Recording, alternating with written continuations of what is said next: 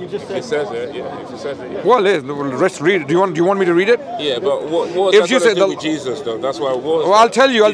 First, let's establish what's in the scripture. Okay. The scripture you believe in, okay. Right?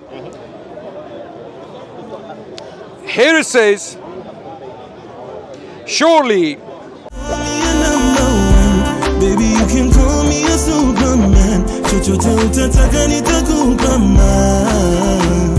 Hey yo, what's up everybody? Welcome back to our channel. This is your boy Jesse Keegan and we are Fanny and Jessy. So right about now we're gonna do another reaction video. But before we get into the reaction, because I want to thank you so much. You're the realest MVP. Thank you for getting us to 15,000 subscribers. You are the realest. Thank you so much. So right about now we're gonna do another reaction video. This one right here was suggested by a lot of people. Particularly there's a guy who actually suggested to us, and he goes with the name Life. I don't know why I chose that name. Probably there's a meaning towards that. But anyway, he decided that we should go react to Isralite versus Adnan versus Visitors, Speaker's Corner. This Hyde Park. I think this park is famously known for people gathering and just trying to educate each other religiously in the UK or something like that. Anyway, so without any further ado, guys, let's get it. I just used it as an example to say some verses are clear. But now tell me, the same person who received this verse and gave it to the Israelites commanded the Israelites to go and kill. What verse? Thou shalt not kill. I just want to know what that's got to do with Jesus. What's that got to do with Jesus? You used that verse. No, I just gave you an example. You gave me an example of what? You said certain verses in the Bible are straightforward. I'm saying the Bible has to be interpreted. No. The Bible is a book. You read a book. What you don't the problem is, you don't understand. We're not going to agree, obviously. No, but tell me why Jesus is the Messiah. I just told you. Show me I've been here for the last 15 minutes. I told you why he's the Messiah. And tell me this is why I believe it's Jesus. Okay. That's what I want to know. Psalm 91. I gave you one prophecy about Jesus Christ. How is it about Jesus, though? You just read the Psalms. What we do know historically, his life was threatened. No doubt. Jesus' life. Many people's lives were threatened. Can I finish? Can I finish? Yeah. Or you? I've been there for what? Can you answer the question? Can you answer the question? But I think he's doing a good job. Can you answer it? Am I talking to you? If he doesn't, then we'll come in. If he was doing a good job, I would not be here for 20 minutes. It's a simple question. Why is Jesus the Messiah? You're not listening. You're not even listening to my answer. You're not listening. He seems to be smart. He wants to talk. I'm pretty sure everyone here is smart. I didn't answer the question then. I didn't claim it. But answer the question then. But thank you for that. Answer the question then. I didn't claim to be If you don't know the answer, okay. Now can we get back to the topic? Can you let me speak to him? All right. Yeah. Okay. Unless you can answer the question. If you let me finish my answer, you'll probably understand why we believe that prophecy applies to Jesus Christ. Show me in the book. You prove it through the book, though. Which book? What you think. Which book? However you're proving it's about Jesus is the Messiah. However you're proving it. Yeah. That's about Kedar. Yes, that's a different prophet. Yeah. It's not very difficult. Kedar is in Arabia. Yes. Sela is a mountain in Medina, in the city of the Prophet Muhammad. People of Sela sing for joy. Yes, 100%. That cannot be anyone else. So the point is. That's all I'm asking. It's just about Jesus. Okay, Psalm 91. You believe Psalm 91 to be from God? It's not about what I believe. You're trying to show me why Jesus is the Messiah. How do I talk to you? I'm listening. Psalm 91. Do you believe it is from God? It's about belief. You have to show me it's about Jesus. Where? From where? I don't know. I'm listening to you. You tell. How do I show you a concept about Jesus when you don't describe it to me? Do you believe in the scripture? Of course. So that you do. So you do believe the scripture is from God. Yes, I do. Psalm 91 includes that. I think it is. Yeah. Okay. Psalm 91 talks about a man being rescued against. This looks exactly like my phone. It's not. It's not. I'll prove that to you. My God, it's exactly the same. Look, even the cover. Spooky, isn't it? Yeah, no, this is like. Okay. I thought, how did my phone? That's a miracle. Okay. Now Psalm 91, very quickly, is talking about a person whose life will be threatened, and he will call upon God, and God will save him. And angels will lift him on their wings. And now clearly you believe in that. just If it says it, yeah. If it says it, yeah. Well, let's read it. Do you want me to read it? Yeah, but what If you say with Jesus though? That's why. Well, I'll tell you. First, let's establish what's in the scripture. Okay. The scripture you believe in, Okay. right? Here it says, surely he will save you from the fowler's snare and from the deadly pestilence. He will cover you with his feathers, and under his wings you will find refuge. His faithfulness will be your shield and rampart. You will not fear the terror of night, nor the arrow that flies by day, nor the pestilence that stalks in the darkness, nor the plague. Okay, continue, right? If you say the Lord is my refuge and you make the Most High your dwelling, no harm will overtake you, no disaster will come near your tent, for he will command his angels concerning you to guard you in all your ways. They will lift you up in their hands so that you will not strike your foot against a stone. You will tread on the lion and the cobra. You will trample the great lion and the serpent. Because he loves me, say the Lord, I will rescue him. I will protect him, for he acknowledges my name. He will call on me, and I will answer him. I will be with him in trouble. I will deliver him and honor him. With long life I will save him or satisfy him and show him my salvation. Him, him, him. He. So what do we learn in this particular psalm? There will be a him who will call upon God. God will rescue him. He will be lifted up by the angels on their wings. His enemies will not succeed against him. He will have a long life, and God will fulfill his promise made towards him. Now, it is clear that in this psalm, there is a prophecy that these things will happen in the future. Someone will call upon God and he will be rescued. Now, who was that? Yeah, Jesus. Quran. it says the same thing. Same thing in the Quran, chapter 4, verse 157. So that Pull this out. That was about Jesus. Wait, let me read you the Quran now. How does the Quran? Get it?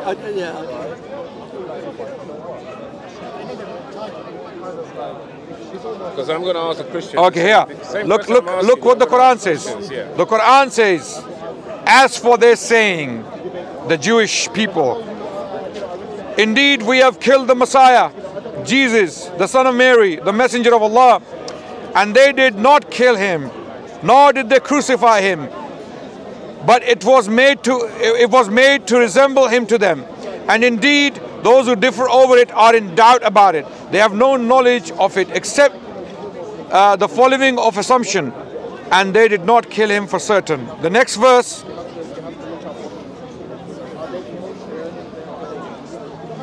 The next verse is the point. Angels will lift him on their wings. Remember that? Psalm 91. Rather, Allah raised him to himself, and ever is Allah exalted in might and wise. Bal rafa'ahu Allahu ilayhi. That means God specifically raised him up. Just like Psalm 91 says that angels will lift him. They will lift him on their wings, right? Okay. And there will be no one left from the people of the book, and there is none from the people of the scripture, but that he will surely believe in Jesus before his death. In other words, Jesus has not died.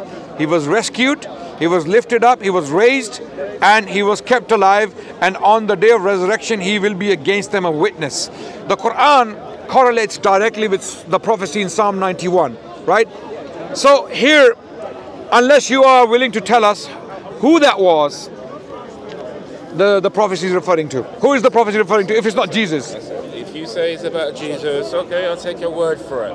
But okay, now that you take my word for it. If you say it's about Jesus, I'll take your word for it. But my point is, what has Jesus got to do with any of those things in the book? That's what I don't understand. I know you guys are obsessed about this Jesus guy, and if you say he's a good guy, I'll give it to you. I don't care. He was a great guy. Okay, if he's a great guy, I'll give it to you. Yeah, he was a great guy. We love him very much for the reasons, because God talked about him. Give me 1 minute. My point is, what has it got to do with Jesus? That's my point. What?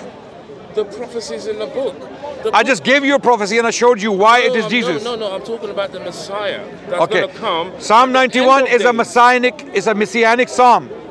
I'm claiming that. It's a messianic psalm. Okay. Okay. If you say it is, but yes, and if it is a messianic psalm, that means it is Jesus, and if it is Jesus, then Islam is true. I think he's asking what's his purpose going to be. No.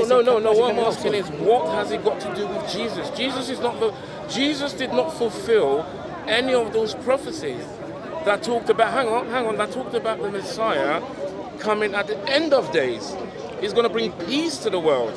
He's going to build a third. Listen. Have we reached the end of days? Can I speak? Yes. You're making my point. Yes. The Messiah in that book is coming at the end of days. He's going to build a third temple. There's going to be peace in the world. Okay. Can I respond to that? Before you the Quran responded to that. Listen, let me talk. Come on. Yeah. That is the point. My point is, I'm not saying that Jesus is not a nice guy. If you say I'm not saying he's nice. nice. My point is, what has that prophecies got to do with Jesus? Okay, I'm going to explain. I'm going to respond to you. Why do you think the Quran. Yeah, that's what Psalm, I okay, it's not even about Psalm 91. The problem is you're not listening. Maybe there is a block. You need to lift the block. Okay. You're not listening to what my question is. I listened to your question very carefully. I have repeatedly answered your question. You're not listening to my answers. You're reading 91. Can you let me speak to the guy? Unless you can answer the question. What has the Messiah that's going to come at the end of days talked about in the Tanakh? What has that got to do with Jesus? Good. Can I respond? Can I respond? The Messiah. If you can answer it, then answer it. Don't keep jumping in. If you can answer it, answer it. He's struggling. I can understand your frustration, but I think he has answered your question. You just don't want to understand it. No, my question I understand the frustration. He's answering it. I can understand the frustration. Calm down. He's answering it. I'm going to give you a final. I'm going to give you a final sentence. Listen, all I want to know is. I'm about to give you an answer, but you don't want to. Yeah. Please, can these guys just shut up? What do these prophecies have to do with Jesus Christ? It has to do with Jesus Christ. About the Messiah coming near the end of times. Yes. We believe all of these prophecies put together in the Quran as well as the Bible, they make sense. Okay, can you be silent for another few seconds and listen? Can you lift the block from your ears and listen to me? Thank you. Like I'm listening to you. Okay. This Messiah who's foretold in the scripture that he will come near the end of time. He will come near the end of times, and he will establish justice. Yes. Okay, we believe, based upon the prophecies already given to you, that it is Jesus. Why? Let me explain why. Wait. You're obviously not listening to me. He just said Jesus was killed. I give you a prophecy from the Old Testament, Psalm 91, which clearly tells you he will not be killed. He will be protected. The Quran says the same thing. He will not be killed, and he will return near the end of times. Jesus. And this is where we end. I don't think I have any more brain cells to waste here. Sorry. I have to go. About Jesus. I don't care what they say. I have to escape. Can you save me, please? Save me. I'm talking about the Messiah. You're telling me about Jesus. I'm talking about Jesus is the Messiah. Are you not listening for the last 20 minutes? Oh my God. How can he be the Messiah? For the reasons I gave you. Hang on. How can he be the Messiah when the prophecies in the Tanakh says that person is going to come at the end of days, he's going to build. Can I finish? He's going to build the temple. Listen, can I speak here? You're going to tell me that Jesus has done these things. He's going to build a third temple. He's going to gather all the children of Israel back to Israel. There's going to be no more wars. The cows and the bears and the rats, everything's going to be friends. He's going to be scared. He's a man. We believe that's Jesus. But Jesus is dead. Wait. Let him finish. Are you not listening to me? Hang on. You are not listening to. You have a hearing issue. You have a hearing issue. Okay. There is no third temple. How can it? For the last 20 minutes, I've been telling you Jesus did not die. I don't care. According to Psalm 91, he did not die. He cannot die. Listen. And you're not listening. So that's why I have to escape. You can't answer the question. Of course I can't. Always play there. Oh my God. Wow. Interesting debate over here, man. Wow. What? So one guy over here is giving out a scripture on why Jesus, one guy over here is giving a scripture and trying to make this person understand that Jesus did not die, while this other guy is like, Jesus died, and how is he going to come back and build a temple and do all those things and come back as a Messiah or something like that? Anyway, such an amazing, first of all I want to thank Life for something for giving us this reaction. This is a really good reaction actually, and it's one thing about these debates over here, it's really entertaining. Yeah, entertaining, has informative, and they are also educational. They get it at a different levels. And these are two people who have different beliefs per se, but I think the guy called Adnan or something, Adnan, is he actually brought in some, some reference, or maybe I can call it proof that it was written down in the Bible and also in the Quran that Jesus did not die, and it talks about he cannot die. And the other guy is probably, he's more of a open-minded type of a guy who really wants to understand. He's like this type of a person who, please make me understand.